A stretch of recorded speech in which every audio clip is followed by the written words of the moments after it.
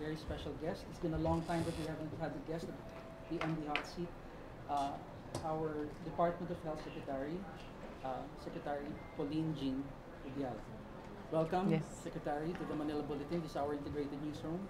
Around you are, I think, some familiar faces. We have Yes. the DOH reporter, Charina Echaluce, our news editor, Gilbert Gaviola, our entertainment editor, Mr. Jojo Panaligan, our desk editor, Mr. Sammy Valencia.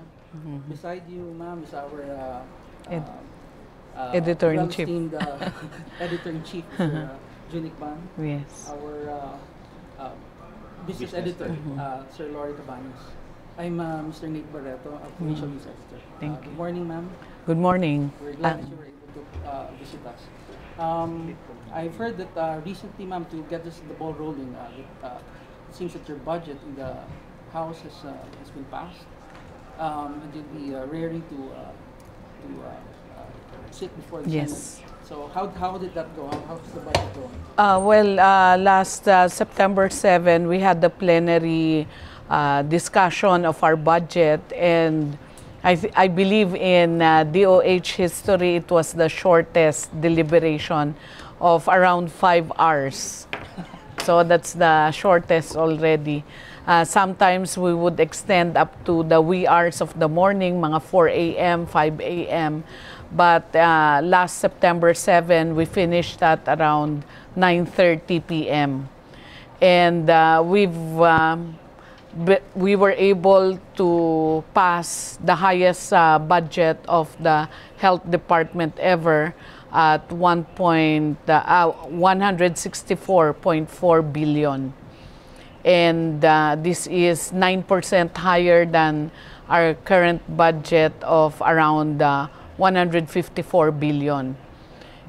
And this represents actually 9% of the total expenditure of national government. So we're very happy that Congress indeed supported our budget for 2018, and we hope that this will really translate to more health services for our people. Under your new budget, ma'am, what will be the main thrust of the Department of Health? 60% of the 2018 budget is dedicated for public health services, meaning that that composes our preventive, promotive, and around 30% goes to hospital services and 10% to administrative costs. How would you describe this budget, apart from being the highest? Is it sufficient as to the agenda that you have for 2018? Yeah, it's sufficient because, as I mentioned, we did present to the President and the Cabinet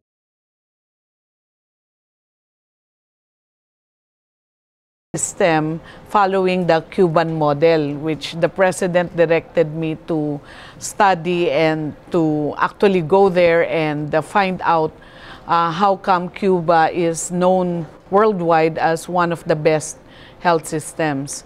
So we actually discovered that the main intervention in Cuba is primary health care, meaning that all Cubanos, all the citizens, have annual check-up. So we really introduced that since last year. However, because of our lack of health facilities and lack of doctors, we were only able to target the 20 million poorest Filipinos. And we're targeting the 50% of the poorest population to be subjected to annual check-up this year. So that is around 50 million Filipinos. And when we presented to the President, the ideal health system is one health worker and one health facility per barangay, and ratio of 1 hospital bed for 800 population. Currently, we have 1 health worker and 1 health facility for every 2 barangays. But the distribution is not really 1:2, but sometimes there are 1 health worker, 5 barangays, or 4 barangays. But the average is 1:2. And then 1 hospital bed for 800 population. Currently, we have 1 hospital bed, 2,500 population. And the disparity is really varied across the country. In ARMM, we have the greatest at 1:4,500, whereas in Metro Manila, it's already 1:589 hospital population, no, per hospital bed. So we want the population, hospital bed per population is 1:800. So with that disparity, we're actually missing 42,000 hospital beds. And we're missing around 20,000 barangay health station because we have 42,000 barangays and around 21,500 barangay health stations currently. And one of the things we also are going to introduce is the polyclinic. That is a diagnostic facility, and we don't have that currently. So what we have is RHU, or doctor's clinic, and then the hospital.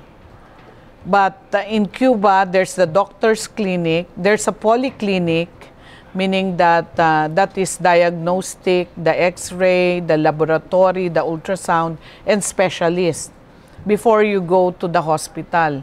So in Cuba, their hospitals are actually under-occupied, around 60 to 80% occupancy, because majority of the patients are already addressed by the polyclinic.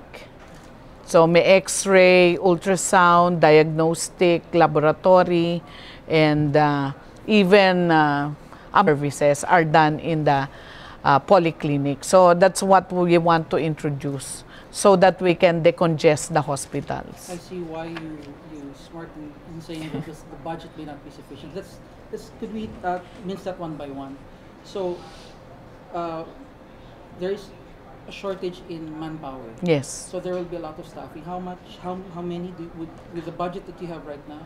In our 2018 proposal, we have included around 9 billion in the budget, hiring around 25,000 new health providers. That's a mixture of doctors, nurses, medtech, and midwife, and other paramedical professionals. Because the WHO recommendation, you have to have a team at the primary level to address the healthcare needs of the population, and you need around 24 varied healthcare providers for every 10,000 population. Currently, we have only 14 per 10,000 population at the front line. So that's why we recommended the Human Resource Deployment Program to fill in the gaps, no?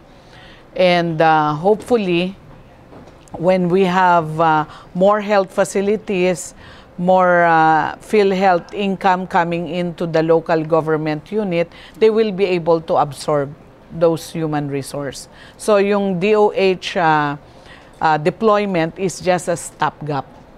In terms of infrastructure development, ma'am, for health facilities, I believe this is not just the sole responsibility of the Department of Health, but also in partnership with local government and of the DOH under the Duterte administration.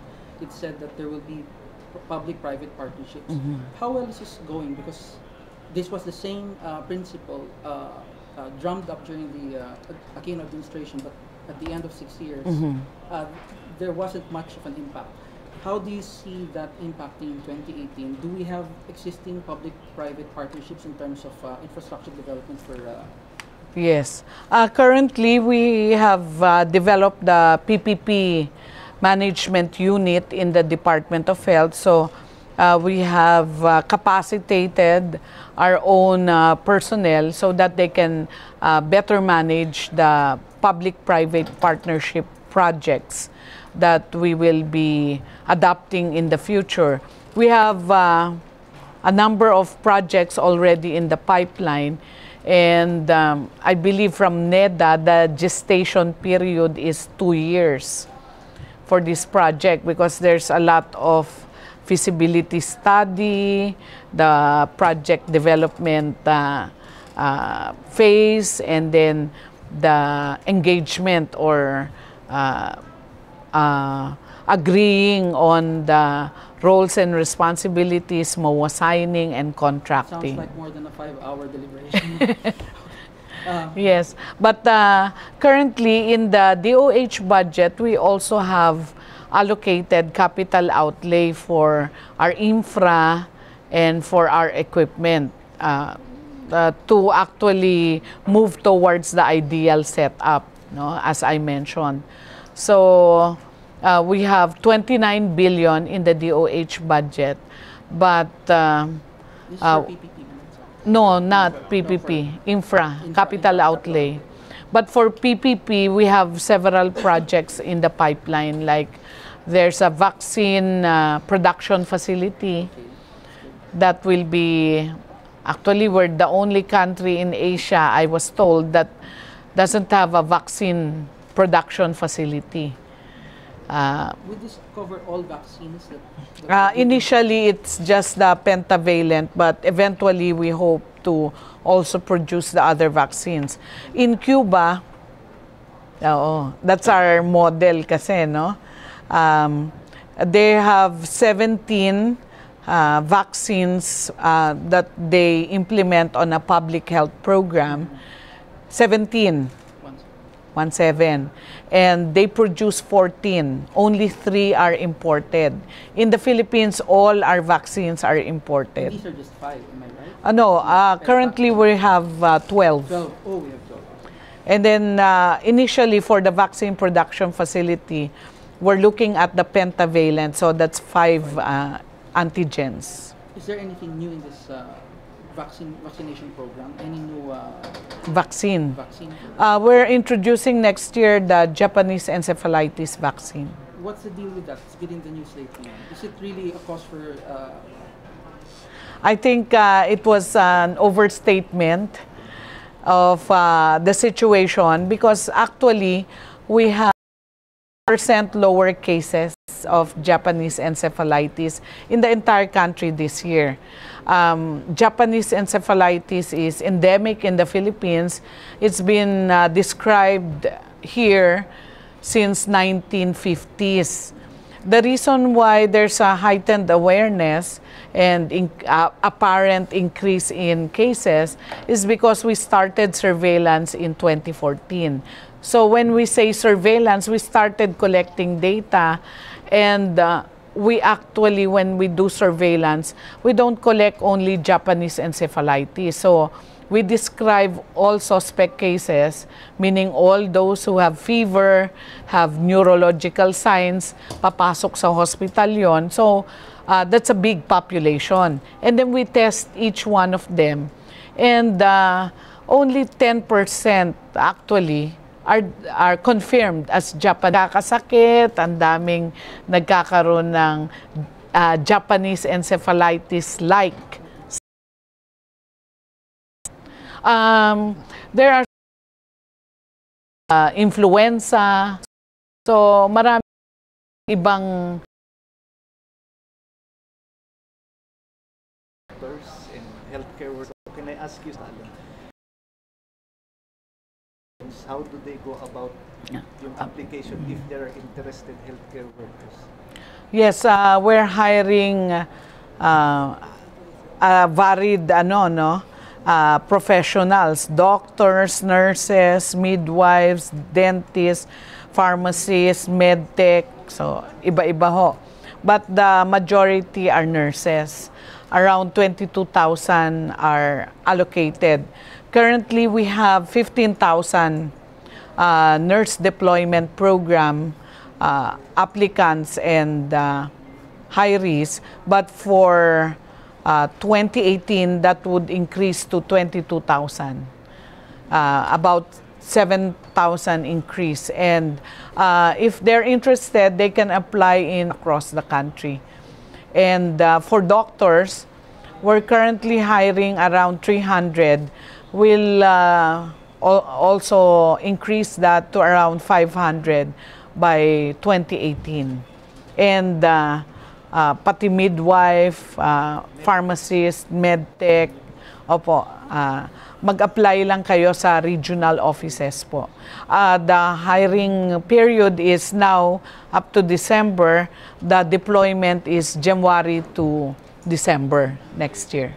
1 year. Tuloy pa po yung doctors to the bar. Yes, that's what we're also continuing. That was started at the time of Secretary Juan Flavier.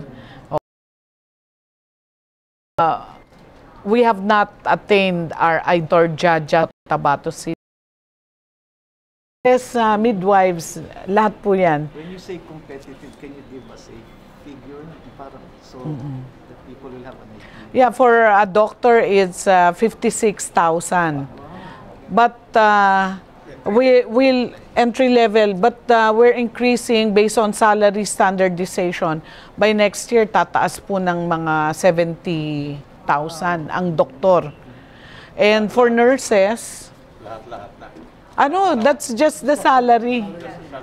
Not other benefits siguro aabot ng 90,000. And then they have PhilHealth pa. Aabot na ng 100,000 ang rural doctor.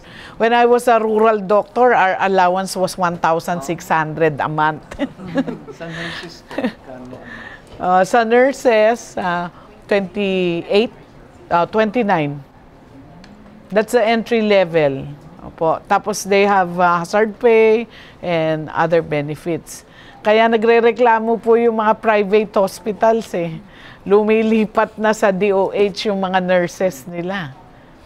regular positions po ba yan or 2-year period din parang sa? It's we're parang proposing to DBM that they become plantilla positions, pero hindi po siya tenured or may security of tenure, meaning that it's for a 2-year period, parang to allow for other health professionals to also get a learning experience from that employment. Ang gusto po kasi namin, before they, shall we say, go to specialization, or for nurses, go to masters or explore other career options, mag 2 years muna sila sa rural. So that is part of their career development and learning. And then, we don't expect them to stay there, no? So there will be a fresh batch of graduates so that it's really part of our culture. Kasi ganun po sa Cuba. Wala pong doktor sa kanila ang nakakapag-specialist kung hindi nag-serve ng 2 years sa rural. So we want that for all graduates of state universities and colleges. Bago sila mag-specialize, mag-rural muna sila. Even that services are devolved, are these doctors paid out by DOH? DOH po. They're paid out by DOH, but they report to the LGU. So, parang they try to develop the health system at the local level. They attend local health board meetings. Doon po pinag-uusapan yung mga local ordinances on health. And they network with all the local government employees like the nurses and the dentists at the local level. Let's revert to the budget, ma'am. You have a bigger budget for next year. Means bigger budget also for procurement. We recall that the president, as always, has a strong message when it comes to procurement, and he's instructed perhaps change in the procurement procedures. How are we are we getting there into speedier procurements of for the DOH? Yes, actually, since we started, when I started to be part of the Bids and Awards Committee, we've set benchmarks that almost every year we surpass our target turnaround time. So, in the Department of Health, we've been able to shorten that. We used to procure siguro mga aabot ng 4 to 5 months. Now, our entire procurement process is 3 months na lang. But what we cannot avoid is when there are failure of bid. So you have to have another cycle of 3 months, like what we have now. We have failure of bid of TB drugs. So nakadalawang cycle na kami, failed pa rin. So we're now going into negotiated procurement. What's the problem? Ang sinasabi kasi nung mga end user, sometimes it's the specification, sometimes it's the agency budget ceiling, yung unit cost and the total budget for the procurement. But I don't really understand, because we've been procuring TB drugs for over 20 years. So why will the specifications matter? Kasi yun yung ginagamit naming specifications for so long. The ABC naman, yun, ang basis namin is the previous year's price, dadagdagan namin ng 10%. So, nagkakaroon pa rin ng failure. For something commonly procured as TB drugs, ganun ang nangyayari. Hindi lang siya peculiar, for example, to new procurement. You expect there will be failure kasi yung specification hindi pa tried and tested. Yung unit cost hindi pa rin predictable. Can I surmise, ma'am, that perhaps the president might have been barking up the wrong tree when he had been strongly message about the hyperbaric chamber for the AFP Medical Center? Actually, yes. Well, I don't want to correct the president, but actually, DND already owned up and cleared the Department of Health in terms of procurement for AFP Medical Center. But because of the directive of the president, we've actually stepped in and tried to help the military hospitals and the PNP hospitals to procure their equipment. So some of the funds for DOH we've allocated to assist the military and PNP hospitals. But for AFP Medical Center, what the president was talking about, the budget was given to DND. And it took them some time to really procure those equipment. I was a police reporter for a long time. This is the puzzles me. Does the DOH have a budget for medical legal services of government hospitals? I harp on that question because lately, with the anti-crime campaign of the government, a lot of encounters and physical encounters have happened. And for example, when a suspect or a policeman is brought to the hospital for medical legal services, I see policemen before even paying for the medical services of the suspect or the victim, or the government hospital would source their funds from the congressmen or the senators who support a medical. Is that a part of the DOH scheme of fees?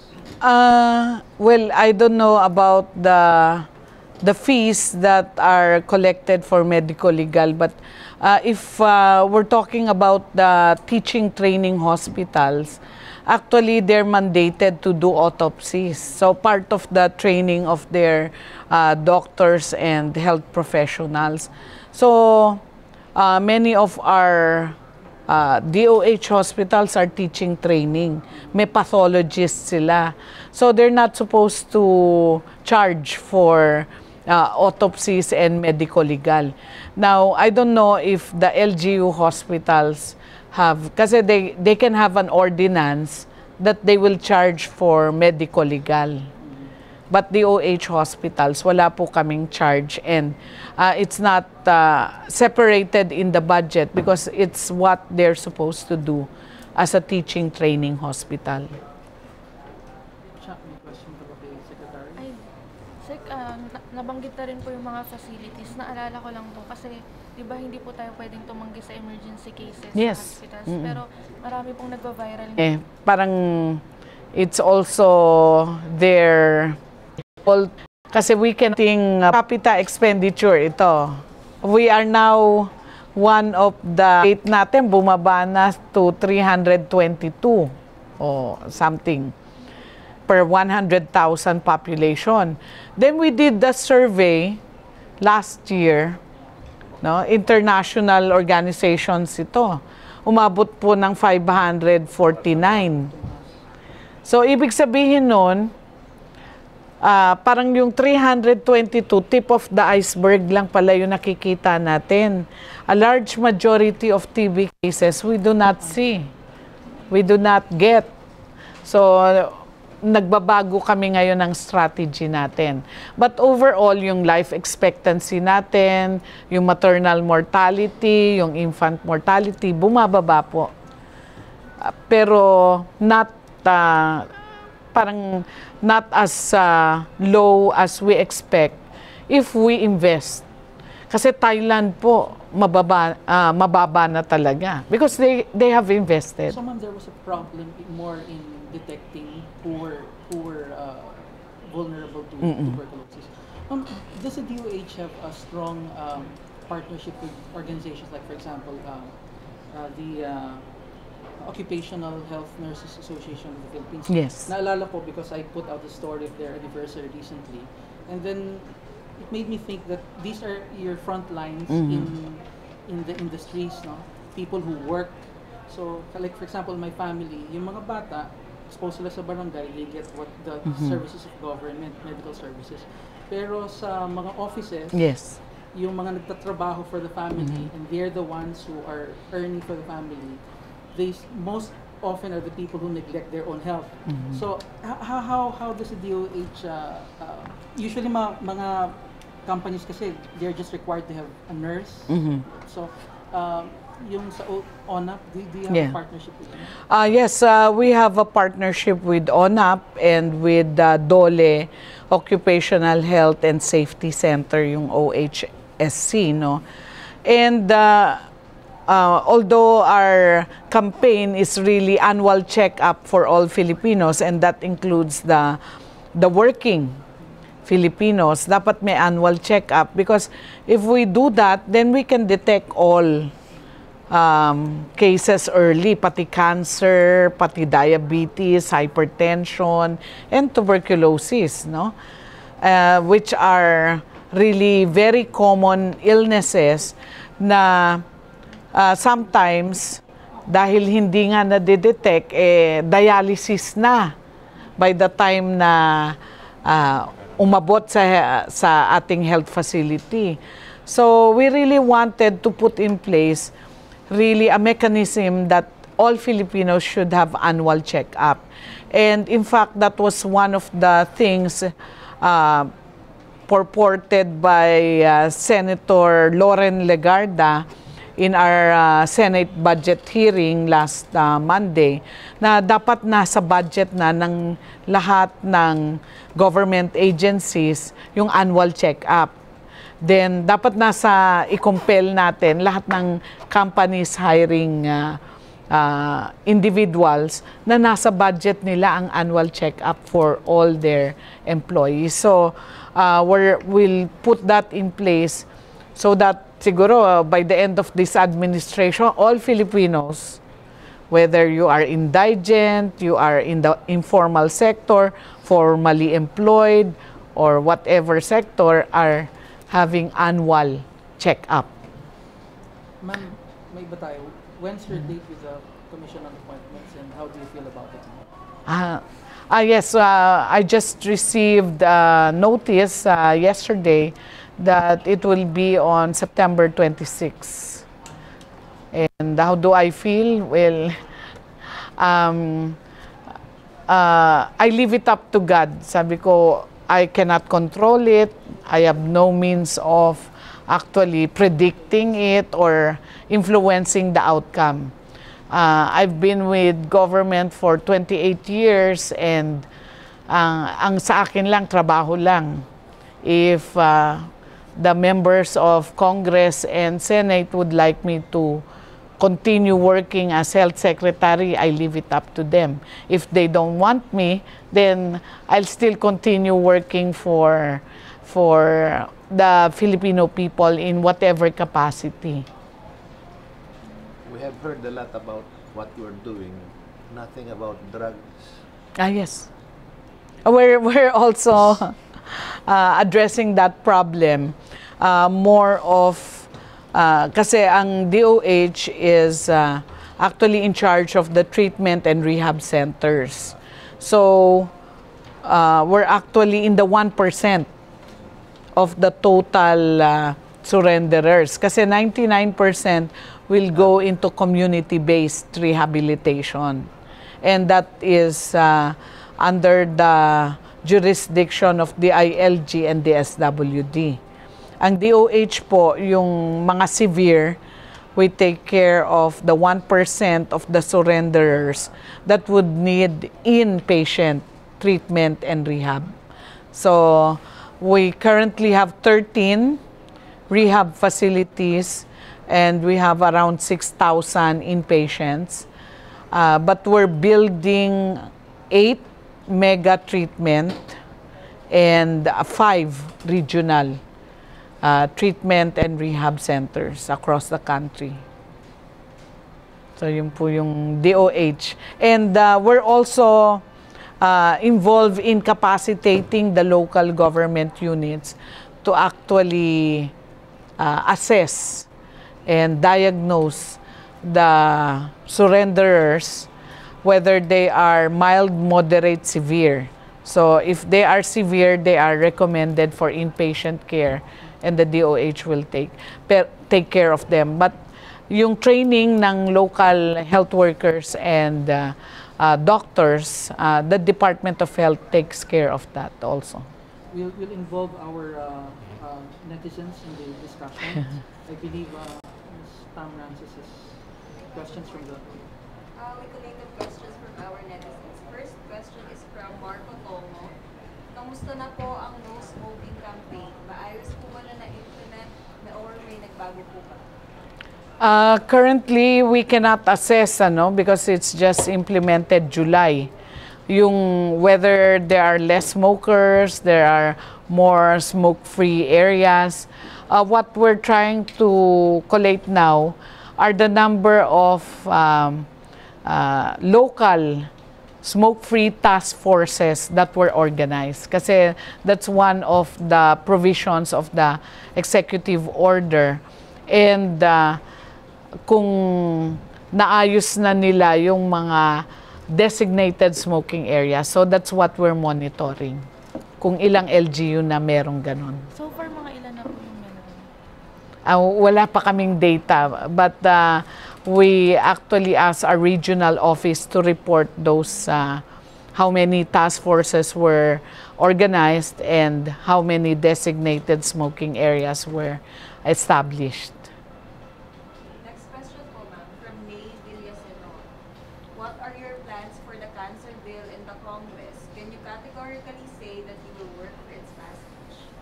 Yes, cancer is a very important health concern. And the cancer bill actually ensures that people have access. So mainly funding and also a mechanism wherein indigent patients will have access to quality health services. So we're working for that. Last question po, ma'am. There are several complaints on social media about the suicide prevention hotline that whenever they try to call, usually the person will just tell them to look for someone to talk to. Tell what's on your mind sa friend mo, ganyan.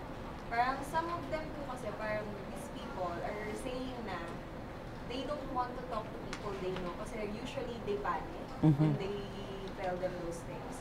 So they want to talk to someone on that line na maybe they can trust kasi they know that the person is trained to answer any question that they have that they are not understanding or they're confused about. So ano daw po kaya yung mga yan? Kasi lagi na lang kung ganun daw yung sinasabi. Look for someone to talk to. Ganun. Kasi what we've actually gathered is that the number that they were dialing was wrong. Kasi yung number namin doesn't have answering machine.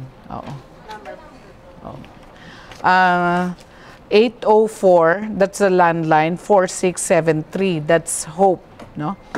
804 HOPE, 4673.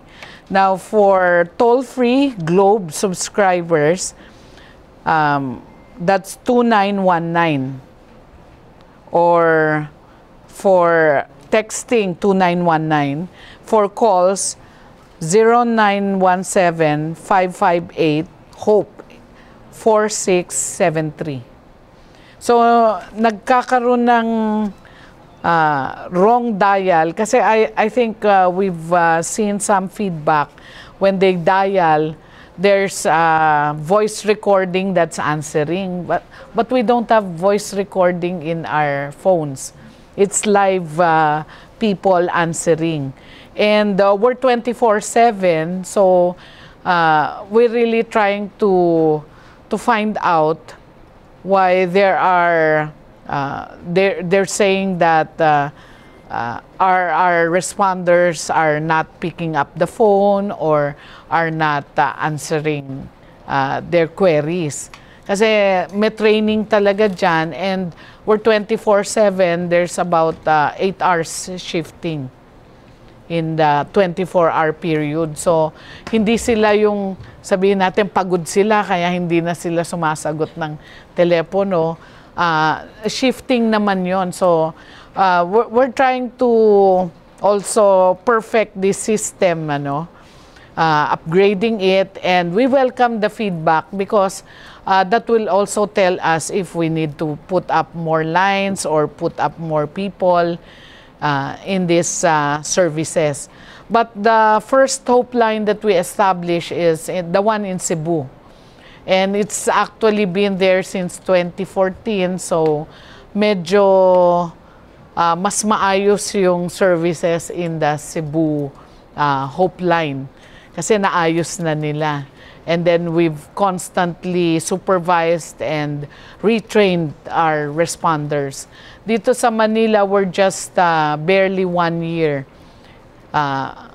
September last year na launch, and we're really trying to address the kinks and the issues. Sir, kumustahin ko na rin po yung quit line naman. Kung marami po bang tumawag after i-implement yung smoking ban?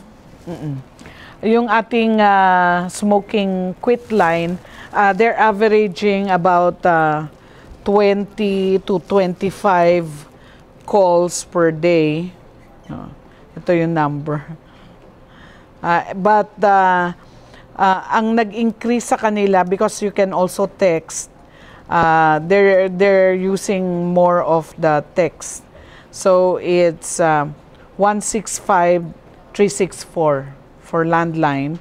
But for texting, that's 292-90-165-364. So there's more texting than calling in the quit line. Kung mag-text kasi, what happens is that you are guided on the steps towards quitting. So And also, you are reminded, there's a message that goes to your cell phone that this is what you should do, or this is to remind you that you are now 14 days from the time you quit, keep up with the good work, etc. Once you texted that number, every time they remind you. Yes. Oo. Parang you're enrolled. Yes. You need to respond. Yes.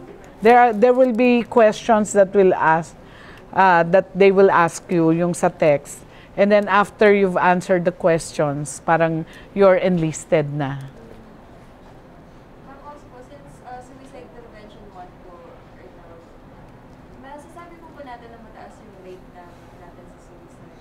Or Actually, we don't have a line list or surveillance going on for suicide because it's really taboo, no? And it's reminders, it's rainy season. We want to prevent wild, waterborne, and foodborne diseases. So usually diarrheal diseases yan. No, we boil our water if we're not sure about its safety. Eat only cooked food or recently prepared food. Number 2, influenza. Madalas po ang ubot-sipon, trangkaso during this time. So, cover your mouth when you have cough and colds, and eat plenty of fruits and vegetables, and take 8 hours of sleep or rest. No?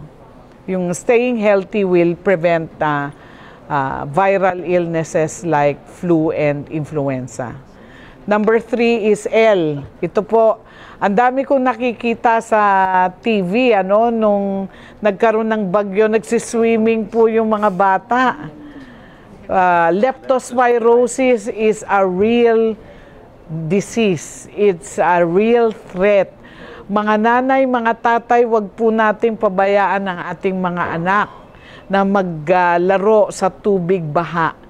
Kasi pwede po sila magkaroon ng leptospirosis.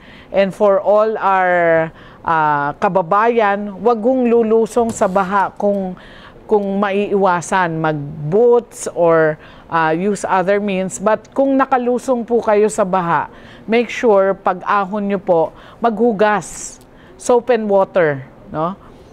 Immediately. And then if you develop fever and yellowish discoloring, punta agad sa doktor para maagapan yung leptospirosis. Huwag na pong magantay na hindi na kayo umiihi, kailangan na i-dialysis. That's one of the danger signs of leptospirosis. And D is dengue. And hindi lang po dengue, all mosquito-borne diseases actually increase during the rainy season. Nandiyan po yung chikungunya, nandiyan po yung ating Japanese encephalitis, and Zika is also mosquito-borne. Pero wala na ho tayong masyadong nare-report na Zika cases. So, all mosquito-borne diseases. So, ang payo lang po namin, yung 4S pa rin natin, seek and destroy mosquito breeding places. Very important, number 1 strategy po yan to reduce mosquito-borne diseases. Seek early consultation. Kung linagnat po tayo, magkaroon tayo ng rashes, magpatingin agad. And self-protection, insect repellent, mosquito nets, or screen sa bahay, so that we can protect ourselves from mosquito bites, and say no to indiscriminate fogging. Hindi po fogging ang sagot sa mosquitoes kasi lumilipat lang po sila.